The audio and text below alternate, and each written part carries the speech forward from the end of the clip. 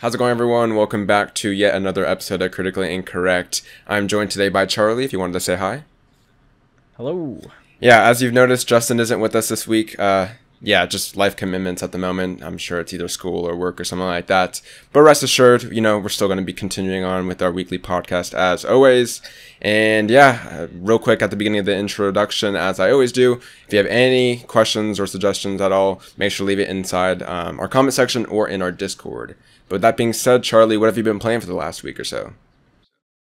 So my playtime this week has been a little bit more limited just because I've been quite busy with university work. But when I have had a chance to play stuff, it's mainly been multiplayer stuff. So quite a bit of Fortnite because the new season did come out on Tuesday. That's been quite a bit of fun. There's some cool new changes this season, which I'm enjoying. So I've been playing a decent chunk of that. I have played a bit more Doom Eternal, just getting ready for the DLC today, which unfortunately I haven't had a chance to play yet, but should be doing at some point later this evening. And yeah, that's about it really. Some more like League of Legends and Call of Duty here and there, but nothing crazy. Right on, right on. Yeah, I think we're both kind of like in agreement. We haven't played too much this week. Since our last episode recorded, I streamed Bloodborne as I always do, like right after the podcast. For those that don't know, when I do stream Bloodborne, it's like literally right after we record this, even though it won't be going live today. Played a bit of Bloodborne with Zach. I tried out the Crash for PS5 version, and I like it quite a bit. I will say, like Charlie was also talking to me about this, it doesn't really use the controller that well, which obviously, like, I'm mainly playing it because it has a 60 FPS performance now. It was capped at 30 on PS4.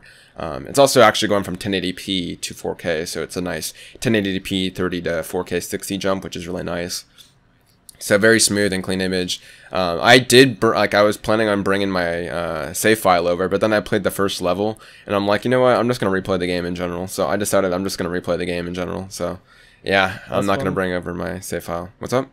I was gonna say that's one thing I forgot about Crash. I've had problems with Crash since it came out. Oh really? On PS5, yeah. So like, I couldn't transfer my save because it was like, oh, you have to upload it from the PS4 game. So I copied over the PS4 game, opened it up, wouldn't let me upload my save. So I was like, okay, cool. I'm gonna have to start from the beginning.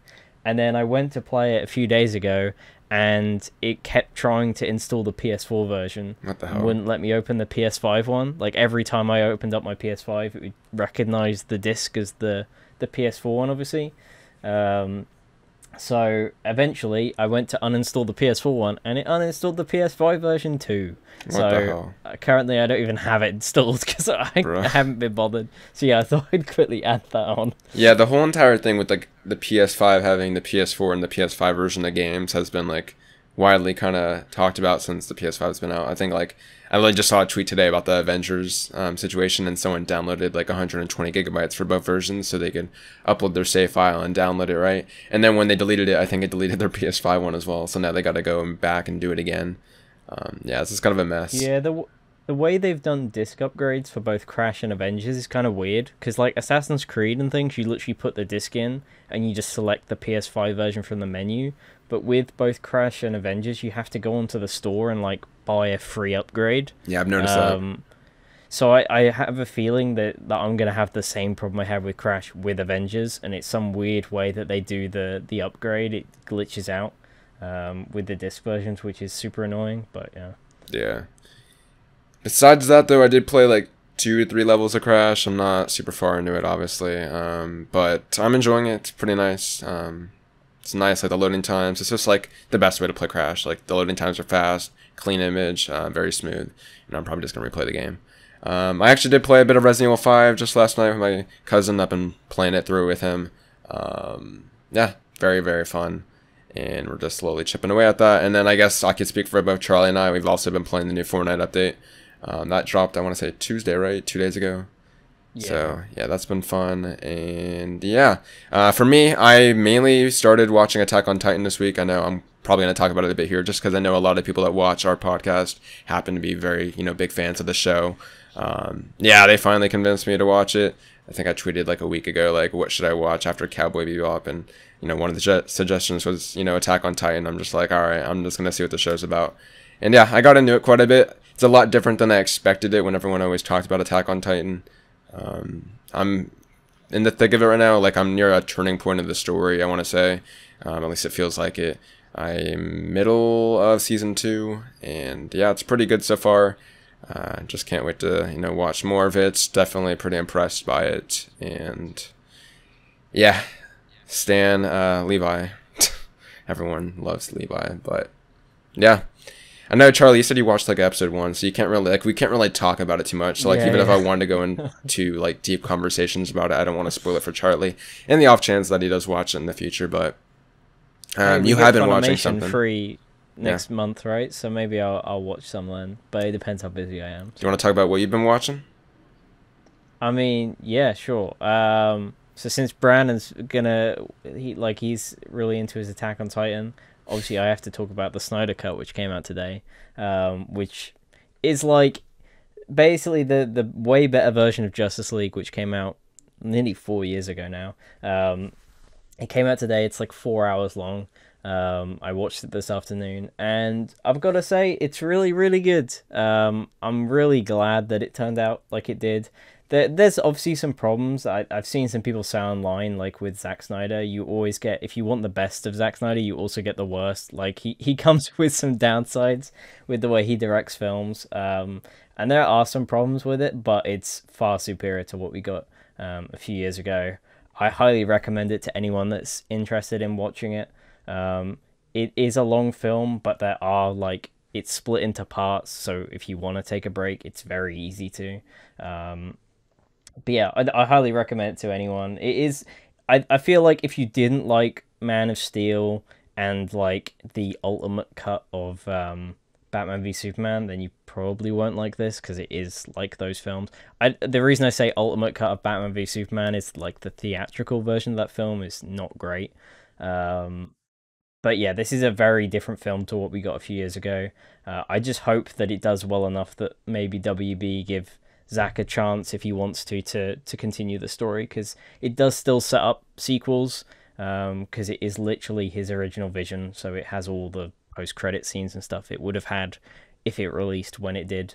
So yeah, hopefully something happens with it in the future, but I'm glad we got it. I never thought we would, so yeah. Yeah, I was gonna say, it feels like it's like a meme. Everyone is always saying release the Snyder Cut. It's like weird that the Snyder Cut actually came out today.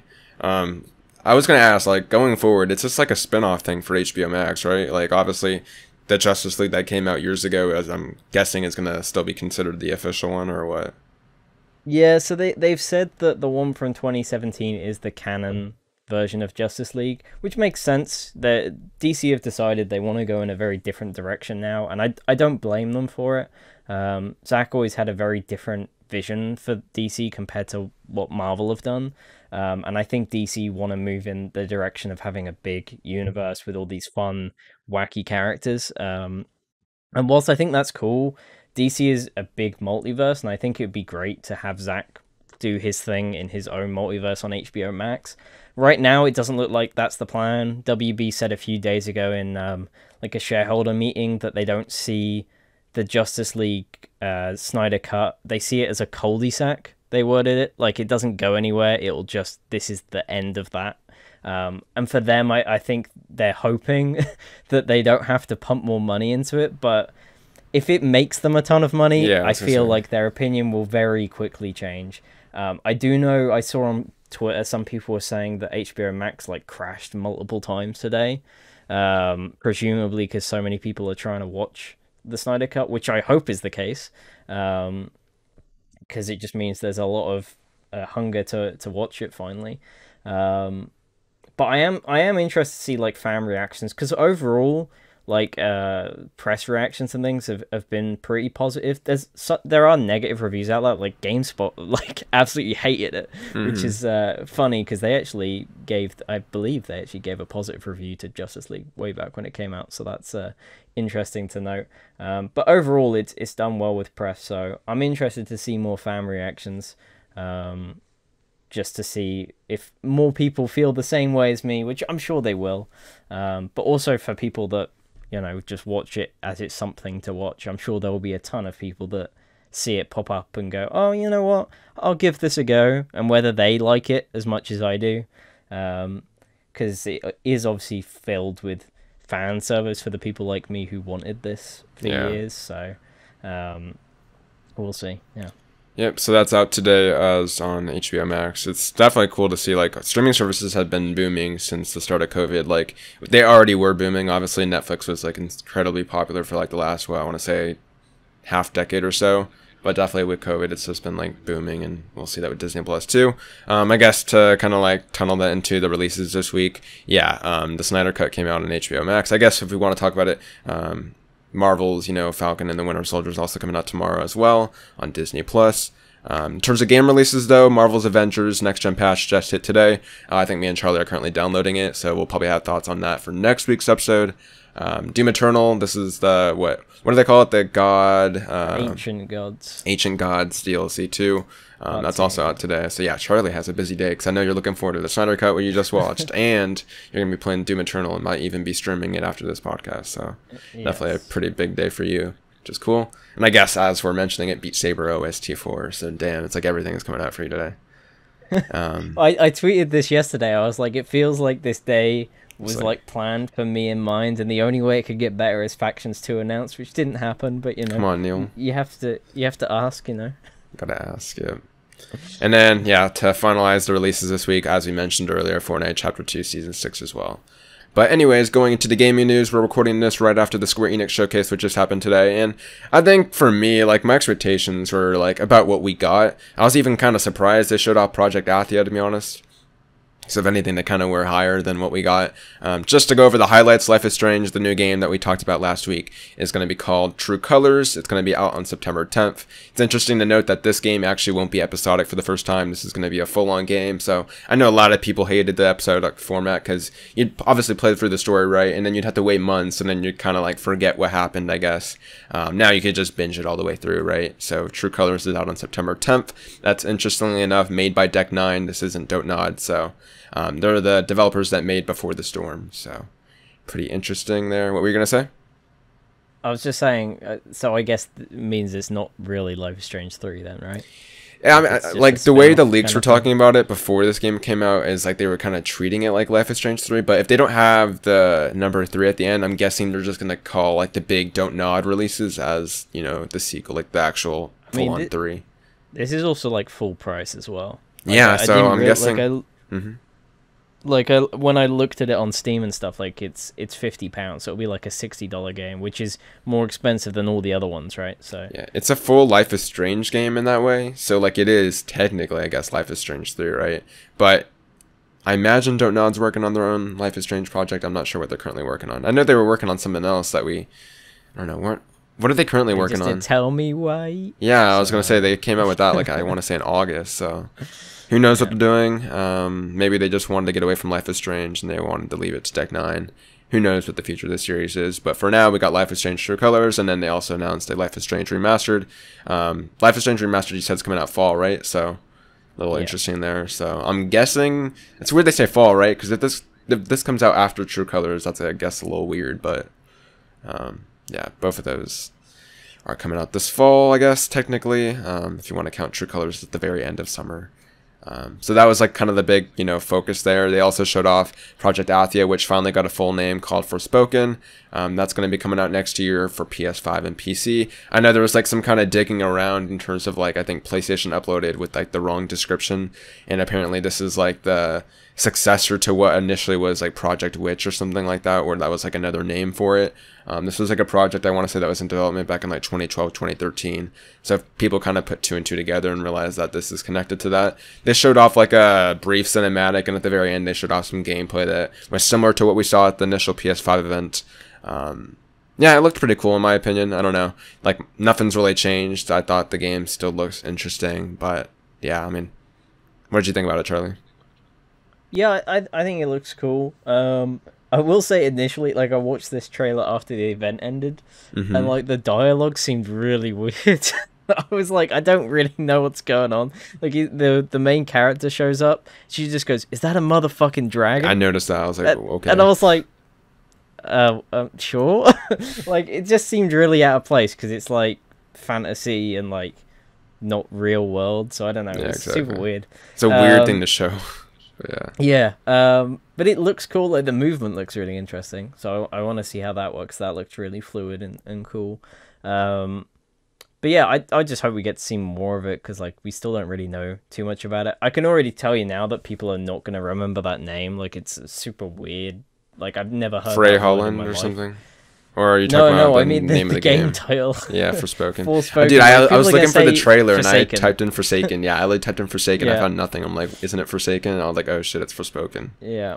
Interestingly, a couple of people that I've spoken to have said that the people from the Final Fantasy XIV community initially thought the new expansion was called Forspoken, because this name was trademarked around the same time they normally trademark the expansion names. So people thought, I don't know what the one this year is called for Final Fantasy, but they thought it was Forspoken. So this name was already kind of known in the Final Fantasy community, but I don't think anyone really picked up on it. Okay. Because they all thought it was Final Fantasy 14 related and not for Aethia. Gotcha. So yeah. Yep, so as we kind of expected, nothing came out in terms of Final Fantasy news. This was obviously expected since we had the state of play, a few weeks back, and they showed off, the new releases for Final Fantasy VII in terms of the mobile apps, as well as, the PS5 release. There was no mention of 16. I'm guessing that's going to be saved, obviously, for when Sony has their next big event, right? Probably, I imagine, sometime in June. There's people theorizing that since Project Athia and Forspoken, essentially the same game, right, is coming out in 2022, Project, or I guess Final Fantasy 16 rather, might be coming out this year, possibly by the end of the year. Do you think that Final Fantasy 16 will make it by the end of the year or no? I think it's next year. I don't think it's this year. I think we know too little for it to be The this only year, thing I will personally. say that has it, like, in at least my eyes, possibly coming out this year is that initial reveal was quite lengthy. Like, they showed off quite a bit of that game. Yeah, they showed a surprising amount. There has also been like a ton of information, I know, lore-wise. Like they posted a lot on their website late last year. So hey, it could be targeting this year, but I just don't see it happening this year at all. Yeah. I think next year seems way more likely. Especially due to COVID, right? Yeah, I mean, you also can't imagine it's been in development for like a crazy long time because it's not like PS4. I mean, we It's waited quite a PS5 bit. and PC. Like, yeah. Because, like, And Final Fantasy obviously- 15 came out, like, what, 2015, 2016? 2016, right? Yeah, but a lot of that team worked on Kingdom Hearts 3, so Okay. that was their main project, and then a lot of them moved over to Final Fantasy VII Remake, so, like, I can't imagine I'm sure it's been in development for a long time, but not with a massive team. And from what I know, this is made up of a new team, right? It's not the normal Final Fantasy team, like, it's not the main people behind it. I think we'll see it by spring, that's my guess. Because I feel like they're definitely, like, they showed off quite a bit, which tells me, like, that also event kind of focused on games coming out in, like, the first year or two. So I feel like this game isn't too far away, but I feel like calling it, a fall title is kind of a bit of a stretch. But hey, we saw, what was that other game we saw from, is it Capcom? They showed off that game with the spacesuit thing, looks like 2020. Oh, yeah, that was what was that game called? I have no idea what it's called, but yeah. I know exactly And what I thought it was everyone some weird that's Death listening knows Stranding what we're talking about. Bioshock Yeah, thing. with the cat kind of as well, yeah. Yeah. No idea. I think that one's also coming out, 2022? Yeah. Yeah, so that we'll see. was like really far away as well. So it wouldn't surprise me if Final Fantasy isn't this year. It would be cool if it is though. It would make this year even better. So. I think no one would, complain about that. It definitely looks interesting in my eyes. Last two announcements, I guess I'll mention briefly here. I guess one for the showcase itself. Marvel's Avengers, of course, was here. They kind of reminded you the next-gen update's coming out today, as well as they showed off Black Panther. This update's coming out later this year sometime. It looks pretty cool. I watched the trailer briefly. We'll be exploring Wakanda, which looks really cool. I think a lot of people are excited about this, even though Marvel's Avengers hasn't been in the best light. I think I saw like overwhelmingly positive, reactions to this because it just looks really cool.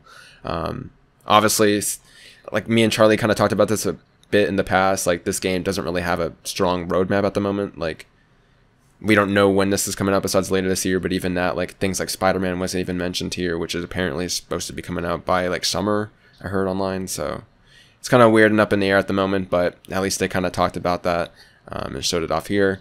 I think me and Charlie also talked about this a while back, but like Black Panther was, I believe, initially supposed to be revealed back in their like September war table, but obviously due to the passing of Chadwick Boseman, they probably decided to push it back because that wasn't the right time to talk about it there. So we'll see what the future of this game holds, but yeah. I think the saddest thing about it is that the community is like super excited about the roadmap and stuff. Mm-hmm. And I look at it and go, compared to any other game, people would be complaining. Mm-hmm. But because there has been such a drought in content for this game, the community sees anything and they freak out, which is kind of sad to see. Not the like right they didn't kind really announce anything, and yet people are getting really excited. I am also a little bit worried because they called it I think it's War for Wakanda or whatever expansion. Yeah. And they didn't call any of the other updates expansions, which worries me they're going to charge people. They did clarify this. I think I saw online. They said that everyone that owns the game, it's going to be a free update. Okay. I saw that. So unless I misread that, it should be a free update. I hope so. Because, like, yeah, all the stuff they mentioned there, it's like new area, new if they make it paid, like that game is beyond saving. Like, I don't know what exactly. Square Enix is doing if they make that update paid. But like outside of that, there's just not much coming. Like the raid that was meant to come out at launch is just summer. Like we still don't have a date. It also mentions on the roadmap all this content is subject to change or move dates. So like I would not be surprised if Black Panther does not come this year. Like to me, it doesn't seem like the content's not out yet because it's not ready. It's more that Square Enix don't want to keep funding the game, and so they're stretching out content that has already been in the works for a while over a longer period of time than initially planned. I imagine they have to be working on some other big single player game or something like that right now, and they're just having this as like a side burner thing. Because they've said that they're in pre-production for a new Tomb Raider game now. Oh shit, really? Yeah, they announced that back at the 25th anniversary. Yeah, they said that they were working on whatever's next for Tomb Raider. Cool. So like I imagine that when the sales numbers came in for Avengers, Square Enix basically said, hey, you've got all this content you're working on, rather than get it out as soon as possible and then we're going to have a massive content drought, stretch it out over the next year or two so that it looks like we have stuff coming, but in reality we'll stop the content after like a year and a half, 2 years or something. It's a shame, because this game has like such good potential. Yeah, like I just don't see it getting support past like the Black Panther update. I think that'll be literally it, honestly. Unless by some miraculous miracle they get a ton of players in and sell a ton of copies, which just isn't gonna happen. I mean, if you were in the Twitch chat, you would see that like there was like no positivity around when it came on screen. Like when the Avengers showed up, everyone was like dead game, trash game, like skip. I'm like, okay, cool. Yeah, this is how everyone feels about this. So yeah, it's gonna be a tough journey for them if they want to get people buying the game though. They've got a long way to go. So yeah, it'll be interesting to see where we're at. Like I say, from like a year from now. It'll be interesting.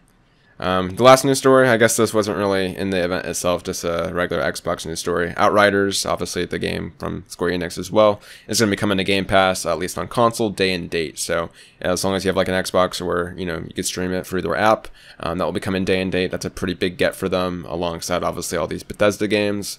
I think they also announced that EA Play is coming to PC. That was something that EA Play was a part of Game Pass on console, but they announced this week that it's coming to PC. So definitely Game Pass is getting stronger and stronger, and it's pretty cool to see.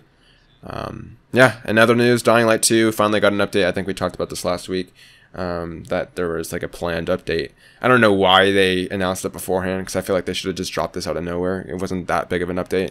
They essentially kind of were just reading tweets out and like making fun of it, and then at the very end they showed off some gameplay.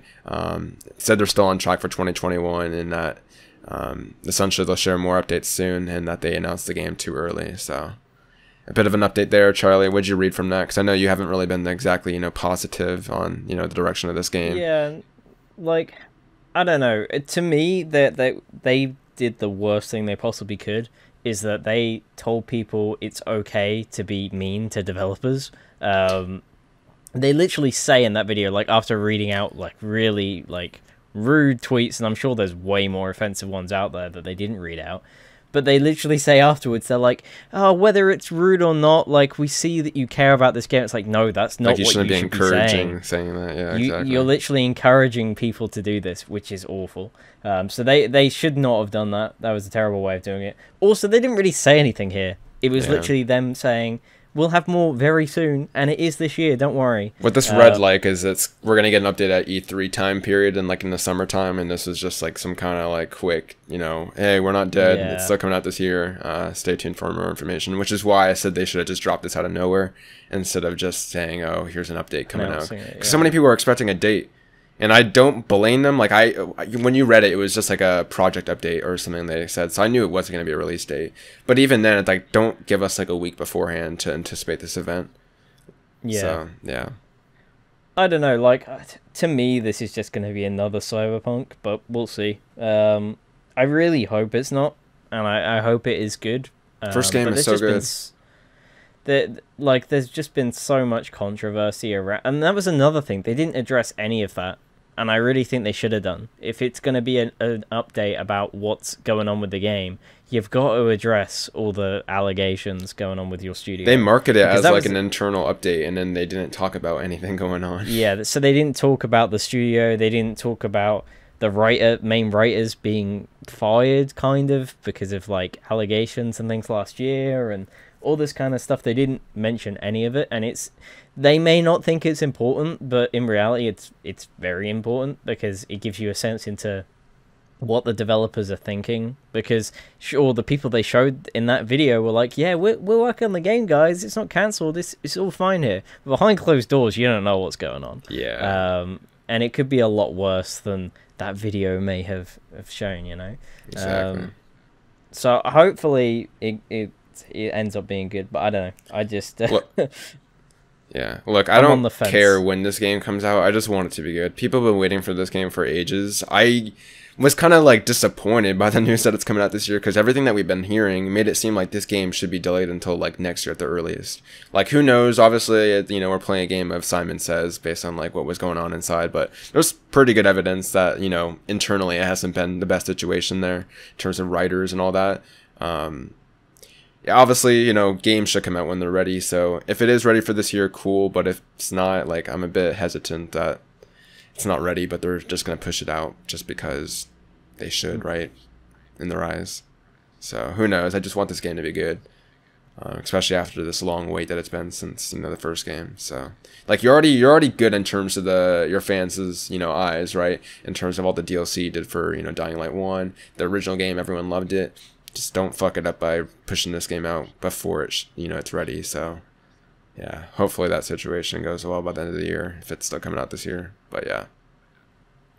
In other news, personal, you know, news topic for me, I guess. Shin Megami Tensei Nocturne finally got a release date for the West. This has been out in the Japan scene for, I want to say, since October, end of October.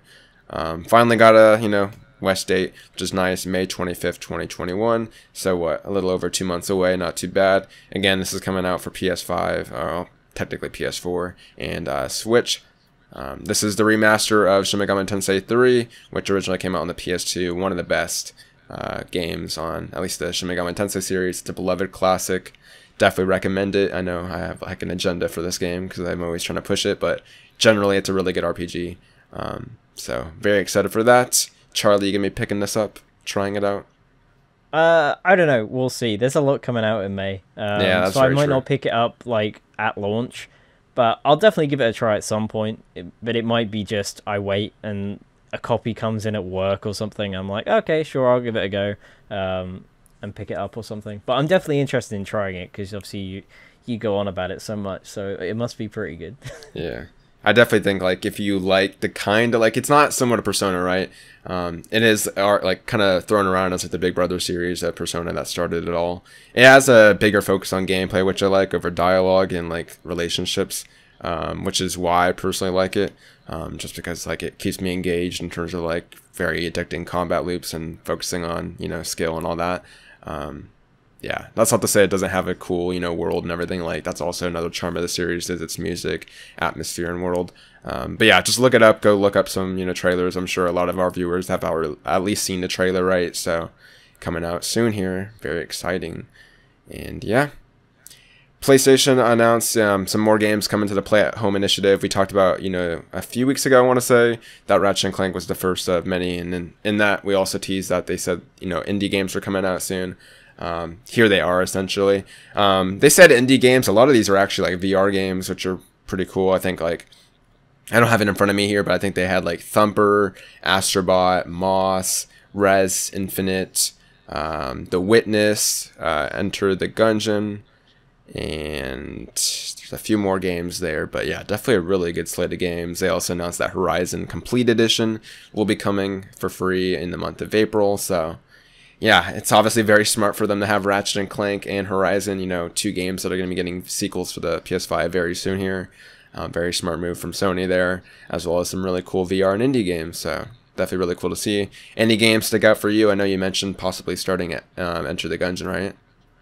Yeah, Enter the Gungeon's one that I've heard about for years and just never picked up. So I'm interested in trying that one out.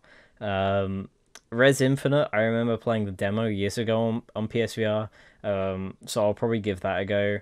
Especially because I know this isn't like the VR specific version. Like, you can play this without VR, so I'll probably just play it without, because I can't be asked to set up the whole headset. And yeah, there's a few other cool games there, and then Horizon as well. I never played the DLC, so I'll probably get round to that at some point over the summer before Forbidden West comes out, if it does come out this year, which hopefully it will. So yeah, those are kind of like the three main ones that interest me the most. Yeah, well, I said this again, like back in the Ratchet news, but you don't need to have PS Plus. These are just free games. As long as you have a PSN account, go grab them. There's no reason not to pick them up, and then you'll own them forever. So definitely really cool to see there. And yeah, in other news, Destruction AllStars got kind of an update in terms of what the next year or so the game's going to look around. It's very vague. They just kind of announced that they're going to be having seasons. So I think the first one is going to be starting up here in April. That's going to last until, I want to say, June or July.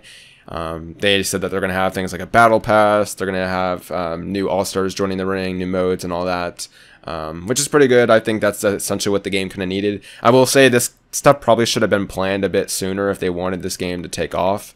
I feel like it's been like over a month now since the game initially came out. Definitely really cool to see that it's going to get updates. I'm not sure how many people are still playing the game. I know I personally haven't touched it in over a month. I do sometimes have a, inkling kind of feeling to go back into that game, because it is generally pretty fun just to play with a few friends and have mindless fun in that game. But yeah, what'd you take from this, Charlie?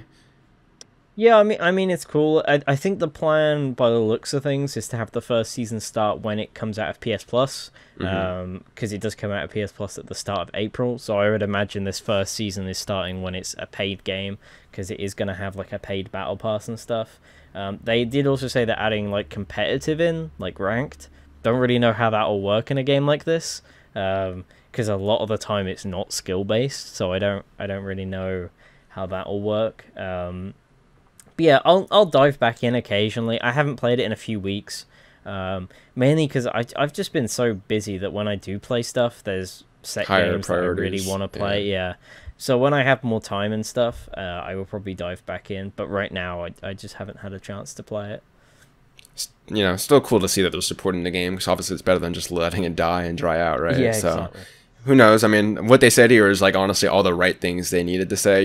Things like a battle pass or ranked seasons and all that is like what the game needs, right? In order to continue being fresh and have progression in this game.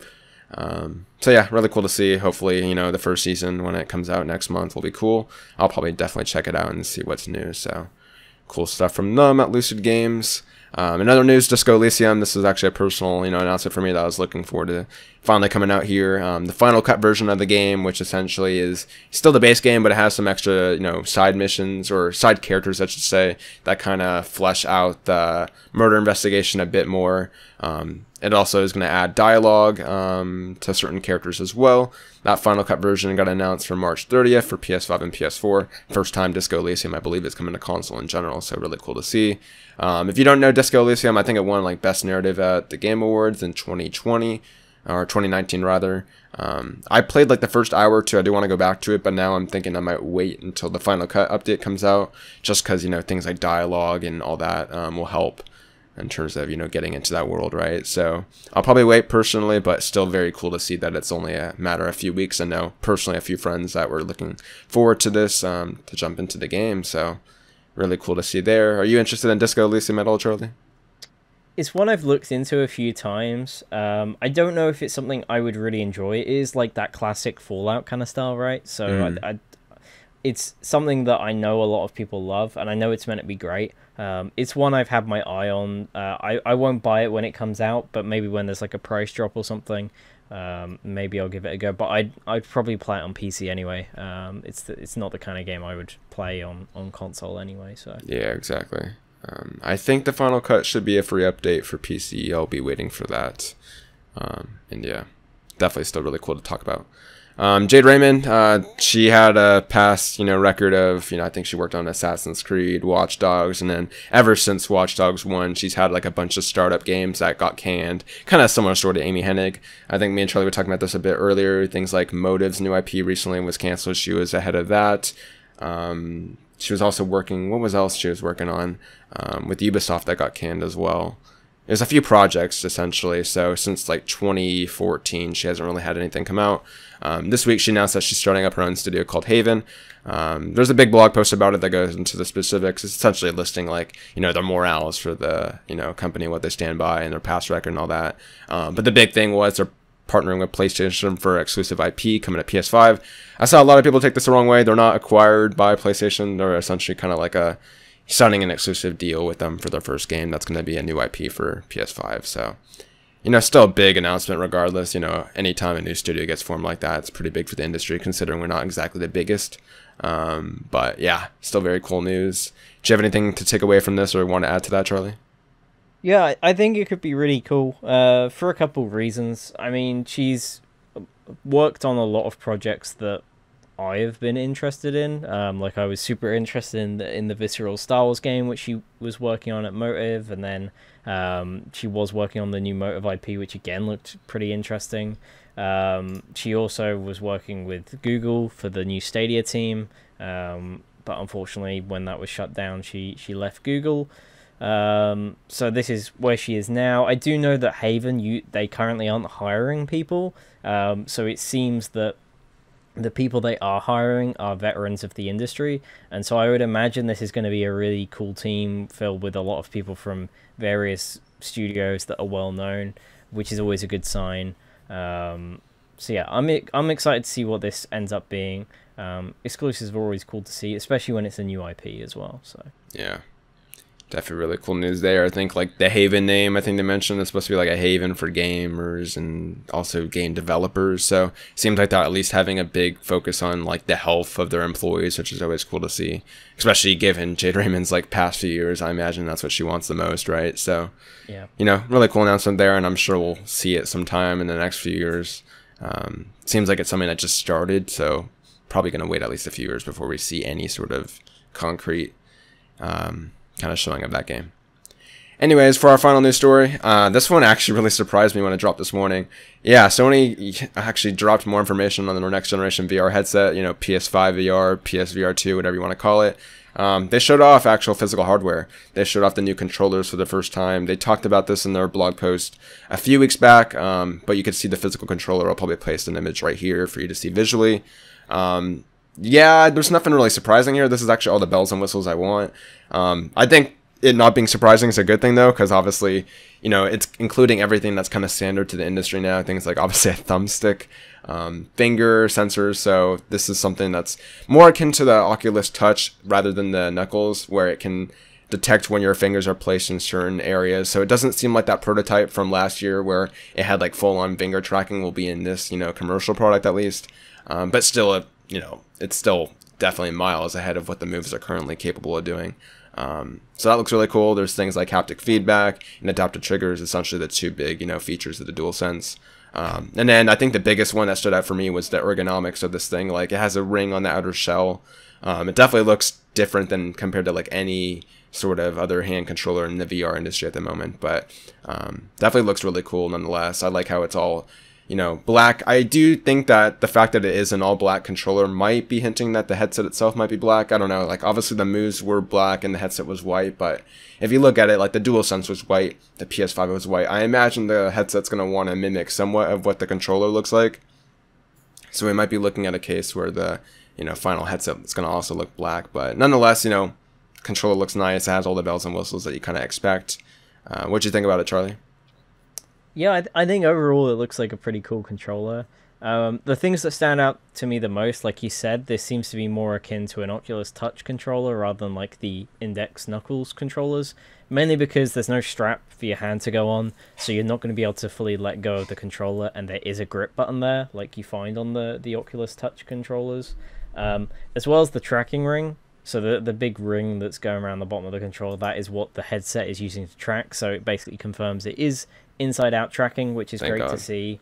I know you said, like, there's not really anything that looks like this. There is actually from Pimax, the sword controllers, which still haven't come out. They announced them, I want to say, a year or two ago now, and they have a very, very similar style of tracking, where they have you hold the controller and there's a ring that basically goes around your wrist, that's on the bottom of the controller, which is what it uses for tracking.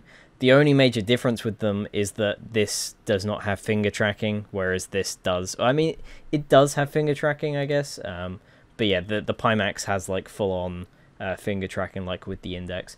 They do say on here that it does have finger touch detection, but I imagine that is, like it says, Oculus just Touch. for gestures, like the Oculus Touch. So you can do a thumbs up, or you can do a middle finger, or you can do like a rock on sign. Like it'll be very basic stuff.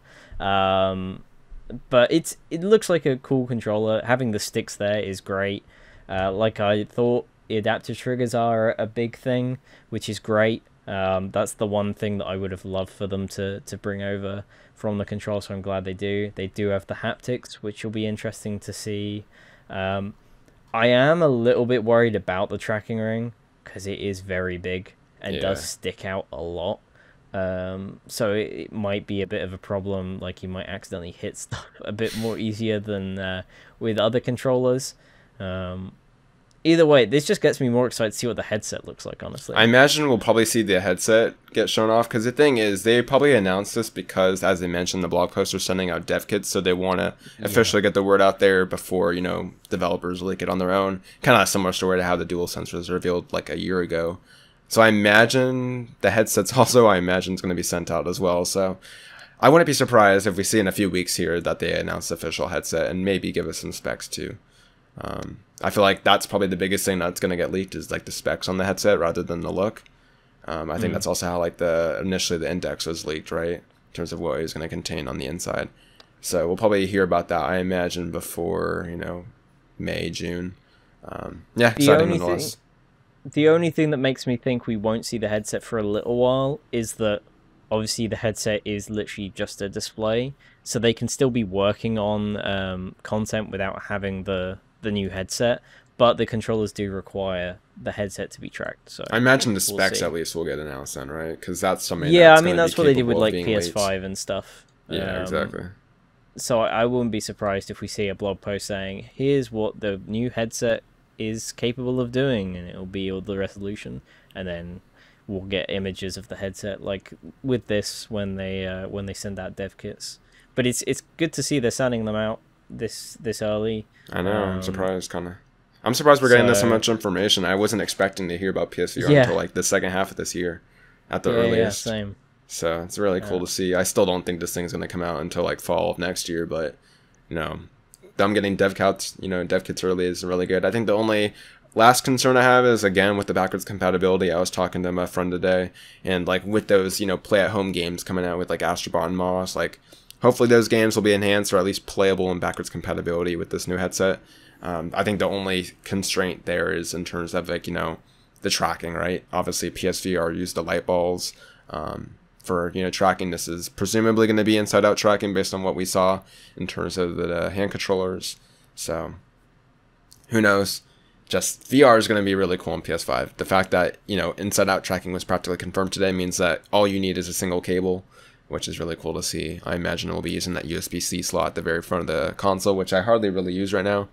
But yeah, definitely really cool to see, and I imagine we'll probably hear more soon, so definitely really cool to see. Anything else you wanted to add before I guess we conclude this week's episode? I think that's about it, really. Yeah. Definitely a Shame good Justin bit of wasn't news. here. Yeah, I mean, we still have quite a bit to talk about, to be honest, which is nice. Yeah. A lot of cool news topics. Definitely a lot today, at least. And yeah, we'll see you, I guess, next week for episode 19, which will be coming out next week and should include the return of Justin himself. So, yeah. That being said, I've been Online and Charlie, and we'll see you next week for episode 19. Take care. See you later.